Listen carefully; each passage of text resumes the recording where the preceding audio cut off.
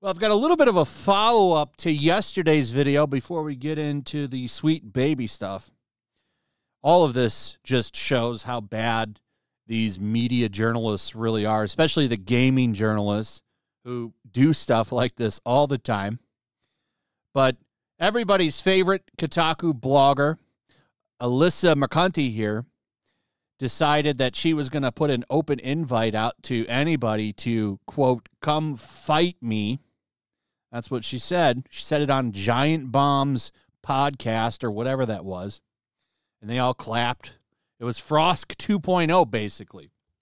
Well, multiple people, not just Vera Dark. There was another YouTuber that accepted the challenge. Mara Jade here, showing off her trophies. I think probably for maybe, I can't read the thing, kickboxing or maybe it says martial arts club.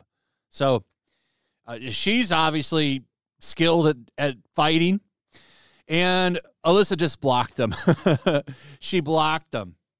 It was funny. She posted pictures of herself flexing, too. Do you really want some of me? Yeah, they did.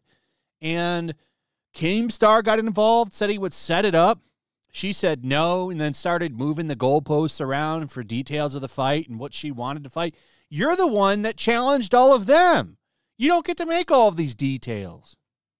But that's where we were at.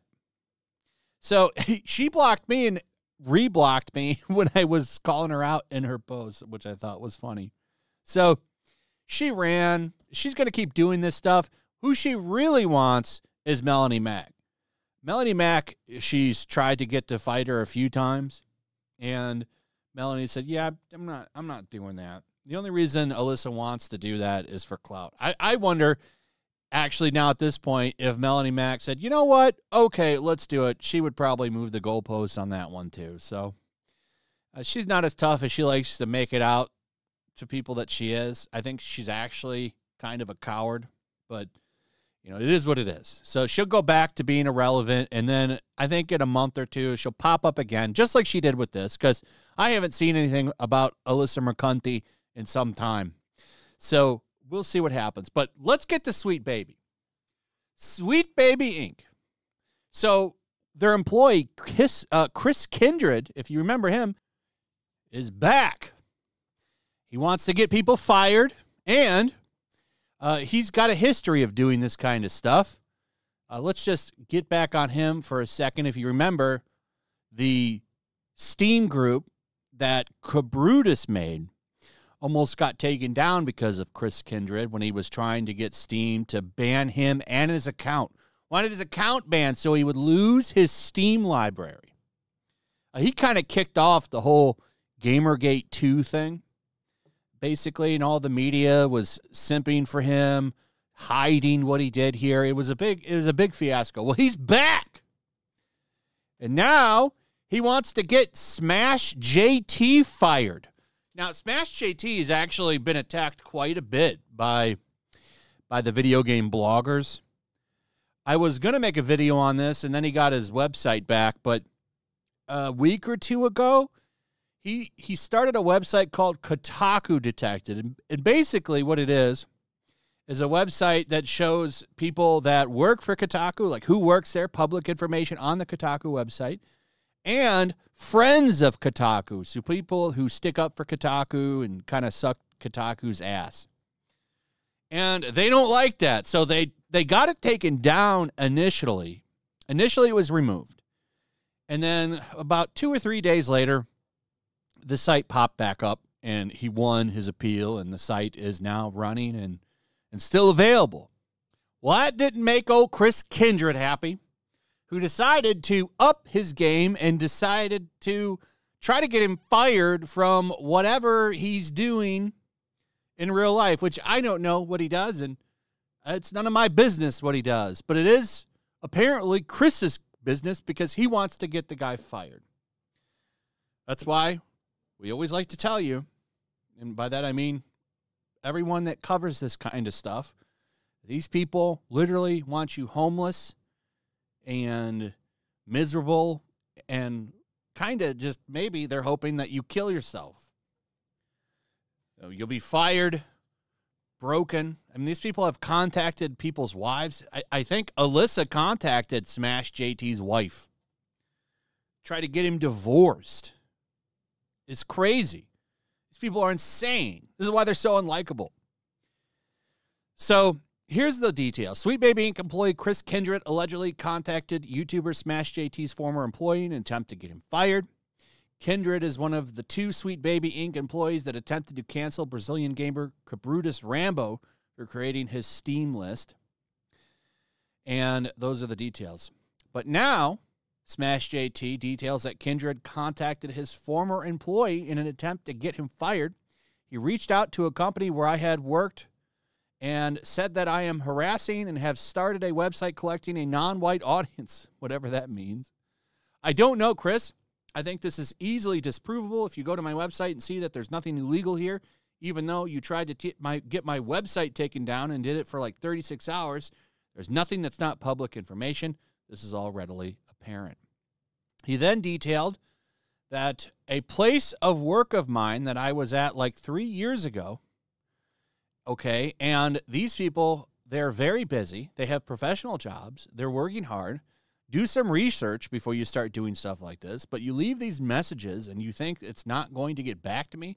I don't know. Maybe you thought it would be anonymous, even though you left your name and phone number, which is the same number you list on the website, which is how I know it's you. I don't know what you were thinking and why you thought this was a good idea, but this is going to come back full force on you. You are the bad guy in this situation. You don't do stuff like this. I don't know how else to tell you this, he added. Later, he stated, you are trying to get people fired.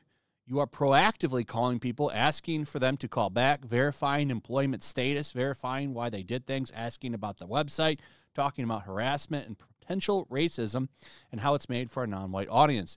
He also added, you're trying to get people fired because you're trying to justify your position that does not need to exist in the video game industry. So here's the interesting thing about this. It looks like they're trying to contact multiple people that he's worked for. They're probably not just contacting his jobs, any references he has out there. They're probably trying to call them, probably trying to call family, stuff like that. These people are disgusting like that. I think he's probably calling multiple places. What they're doing is trying to find out where he works. So they're digging for information on him and calling around. We only have the one, but I bet you he's called other places too. All over disagreements over video games. It's sick. It's disgusting. And it shows you how low these people will go. You know, Alyssa talks about wanting the industry to speak up for her. They should be speaking out against her for this kind of shit because it's disgusting. Contacting people's work, their family, because Alyssa called his wife. I'm pretty sure it was his wife that she called trying to mess with him. It's they're trying to threaten him with lawsuits, stuff like that, which, I mean, honestly, I don't think Alyssa even has the money for a lawsuit. They're very expensive. And I highly doubt she would make much crowdfunding for it either. So these people are just very low, and they'll do whatever, man. They are willing to just set the world on fire to get somebody if they cross them. And he's got them so riled up that they're just contacting everybody out there. It's gross. Keep this shit. I don't like this when you go after people in real life. You recently saw with Eric July, people showing pictures of his house and shit online, all over comic books. Deranged, sick people.